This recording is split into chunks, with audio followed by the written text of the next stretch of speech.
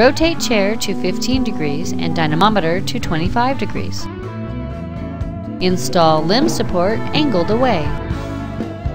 Secure arm. Aligning the red dot, attach wrist attachment, making sure hand grip is angled up.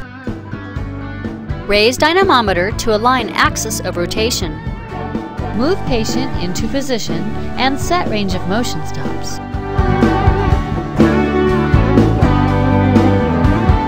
To switch to extension flexion, simply rotate hand grip angled in and reset range of motion stops. Move patient back and unstrap arm. Move limb support to opposite side of chair. Secure arm.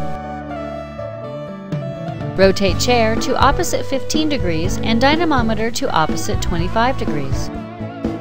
Move patient into position and set range of motion stops.